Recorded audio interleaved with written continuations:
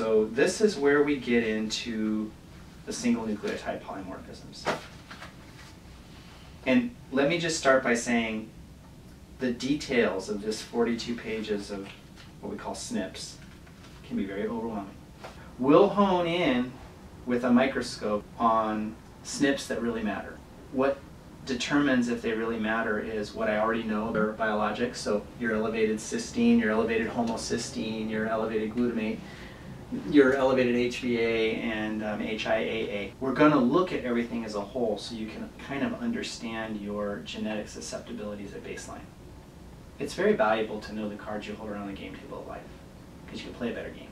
So when we look at the SNP report here, you can see the first column is RS numbers. And the RS number represents the highest level of detail on exactly what type of SNP we're dealing with. The next column represents the SNP name, and in this case you can see that there is an entire page, in fact 2, on CYP, which is cytochrome P450. And then the subtypes, you can see how line item 1 is CYP1A1 asterisk 2C, and line item 2 is CYP1A1 asterisk 4. Honestly, it's the pooled susceptibility when we're looking at something like cytochrome P450 that we're concerned about. And then the next column is the abnormal allele. The next column is your result. And the furthest column is whether you inherited that once, twice, or not at all.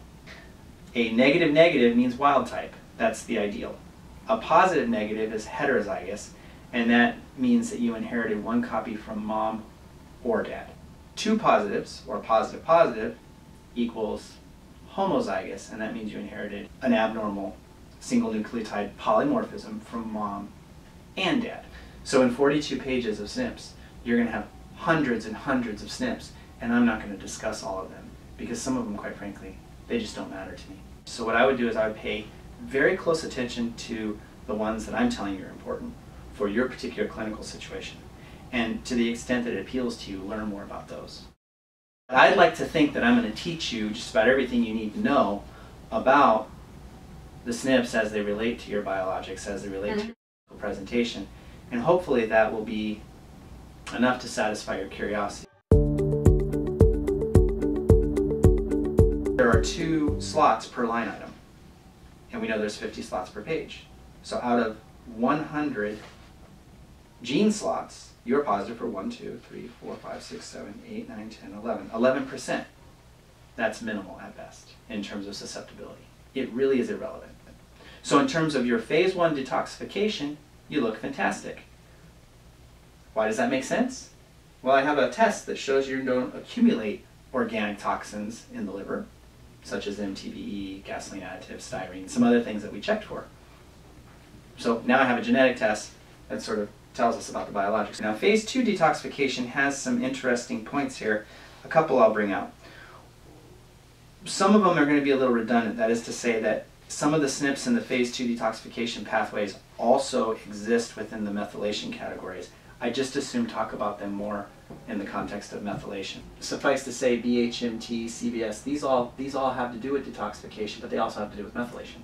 Now the glutathione-specific pathways, here we call it GGA, GGT, GSR, GSS. These all look decent. You have some mild susceptibility, but because you don't have any biological evidence of a lack of glutathione, we're not concerned about it. You have a few hemochromatosis SNPs, but because you have lab work that doesn't show any elevations of iron, we're not concerned. You definitely have some susceptibility with regard to BHMT and MAP, but again, we'll talk about that within the confines of methylation. NAT chemical clearance, mild susceptibility at best. So, you know, from my perspective, when I just look at the big picture here, your phase 1, your phase 2 detoxification, your liver-related SNPs, your chemical clearance SNPs, and at least your core transsulfuration pathway SNPs are all looking pretty decent. So here's how the discussion goes from here. What I'm focusing on right now is this right here, what we call early methylation, early transsulfuration pathway stuff. Now, why is it so important? It's because the early methylation pathways really are sort of that pivot point for how stable SAM-dependent methylation is. And SAM-dependent methylation is so important for so many things, not the least of which are the neurotransmitters that we're interested in this case, see SAM-dependent methylation. In all reality, SAM-dependent methylation, the vast majority of it goes towards the creatine cycle. But it's not without clinical importance that SAM-dependent methylation is the driving factor for neurotransmitter interpathway metabolism. Okay? All right. So, what I was telling you is we know you're compound heterozygous MTHFR. We also know that you have a deficit of pooled folic acid. We now know that you are more susceptible in terms of MTR than you are MTRR. And when you combine the MTR susceptibility with the significant BHMT susceptibility that we've identified, along with the MAT susceptibility, it helps us understand why homocysteine accumulates. It also helps us understand why there's a relative lower value of methionine, and we would surmise that that impacts SAM-dependent methylation. It's really the SAM-SAW ratio that determines SAM-dependent methylation pathways, but that SAM-SAW ratio is so easily altered by these kind of abnormalities. So, DMG dehydrogenase in your case is also in trouble.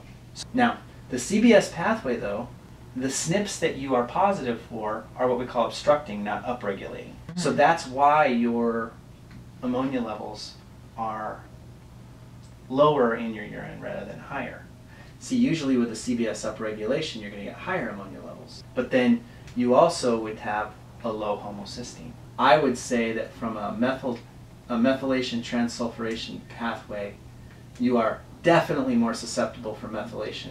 Sulfation doesn't look that bad. You definitely have what we call an electron donor block due to an altered SAM-SAW ratio. And the SAM-dependent reactions are not well supported. And so there's this metabolism block, leads to an energy block, neurochemical block, hormone immune block. And so here we find that the early susceptibilities within this pathway are providing a decent next level explanation, if you will, of why neurotransmitters and HPA axis are seemingly out of sorts. Does that make sense? When it comes to these SNPs, I know your most important is MTHFR and MTRR. MTR to less extent. So I'm going to encourage methylated folic acid over methylated B12. But what do I have to do first? I have to make sure that I'm confident that you are not in an over-methylated state. Because there are the possibility of shutting down this system is equal to undermethylation and overmethylation. And the SNPs that you have, that we've identified here in your case, are equally able to create over versus undermethylation. Herein lies my consistent observation that one cannot make a determination about where a person is in terms of over versus undermethylation based on SNP susceptibility alone. You need medical testing. But I really believe that people are out there harming themselves, being in an overmethylated state, unknowingly treating themselves with methyl donors. Okay. The first line item here in your case is a standout susceptibility that is not very common. Now I see a lot of heterozygous, that's plus minus. But when I see a plus plus ANAT, which is this important metabolic step of turning serotonin into N-acetyl serotonin and onto melatonin, I automatically assume one who has this is highly likely to not be efficiently turning serotonin into melatonin. Now again, a susceptibility is only a susceptibility. But so then the next thing becomes is, do you have symptoms of a lack of restorative sleep? Next section talks about CompT, and even though you see a number of positives there, I will tell you that in the grand scheme of things, that CompT is not that relevant to me because I've seen people with reds all the way down. So you have some heterozygous CompTs, some of the important ones are affected, But I would say that your COMT susceptibility, which is catecholaminomethyltransferase, breakdown of norepinephrine, epinephrine, and dopamine, is standard. When I benchmark you to other people, I don't see any standout susceptibility, if you will. Okay, so I would call this mild susceptibility. Remember I told you I'd be interested in looking at DBH, and that also doesn't look too bad. You have a few homozygous, but for the most part a lot of green. So that doesn't provide us the explanation for the high amount of HbA that we're seeing. So the only other explanation is that you're utilizing, producing, spending, and breaking down high amounts of catecholamines, i.e. dopamine, adrenaline, noradrenaline. We have an impressive display of susceptibility on page 19. Out of 12 or so GADs, you are heterozygous for all except 2. So what does that tell me? That tells me your genetic susceptibilities are most impressive as it pertains to GABA, not dopamine and serotonin. That doesn't mean that you're not depleted, because remember, when you spend and spend and spend, you do deplete. But where we're, at least from a genetic perspective, behind the curve is with GABA. That's a real blessing to know, because you see we can capitalize on your neurochemical strengths and pay extra attention to your neurochemical weaknesses. You have to build the foundation in terms of the cofactors that we see are in trouble. We have to support the methylation pathways in a proper way. Then we'll have unimpeded neurotransmitter rehabilitation take place over time. It's meant to be reparative. Now, it isn't always reparative. Some people have brokenness, but we assume going in with every single patient that it's not brokenness, it's depletion. And that assumption proves true more often than not. Now, when I'm working with kids on the autism spectrum, or adults with head injuries quite significant and other things like that, then sometimes I have to say, well, we're going to do the very best we can, and what we're left with, we're left with. It's this phenomenon where, you know, how far from the ledge were you at birth in terms of your genetic susceptibility? And what are all the different, you know, sort of insulting events that knocked you closer and closer and closer and closer to where you drop off? Why is it different now? Because it's this knock, knock, knock, knock, knock. And then when you fall off the cliff, the rules change. The rules change in that now you're in the dumps. And constitutionally, your physiology just isn't able to handle what it used to handle. But see, the difference between being in the dumps and on the ledge, there's a pretty significant distance to climb there. But once you're back on the ledge, whether you're on the tip of the ledge or whether you're this far away from the ledge, it all feels the same. It's just there's this dropping off point where now something suddenly has changed and you know your physiology is not keeping up with demands. Now, that said, oftentimes the trick is, you know, because of our age and stage in life or whatever, we're kind of walking on the razor's edge on this side and that side. And so the idea is to stay on the razor's edge to the positive, so that we live a higher quality life. But when you flip into the negative and you feel yourself slipping, you have to take concerted action at that point to take care of yourself. Now remember, working with me at this level really ends with the lab reviews.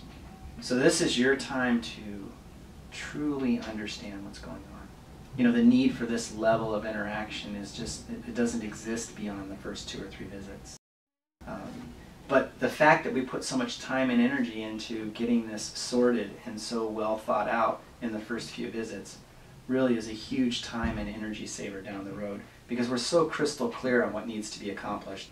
There's a lot of value I have found over the years in just really giving these first few visits what they are due fully, in terms of making sure that you fully understand what's going on, I fully understand what's going on, and we understand the project as a whole. Because you see there's a number of things to accomplish over the next, say, year and a half. And they have to be done in a particular order. And so when we can get to the molecular biological level and assess it from that level, we really are at an advantage. So the fact that we can use single nucleotide polymorphisms and cross-referencing of biologics to explain this at this level is truly a blessing.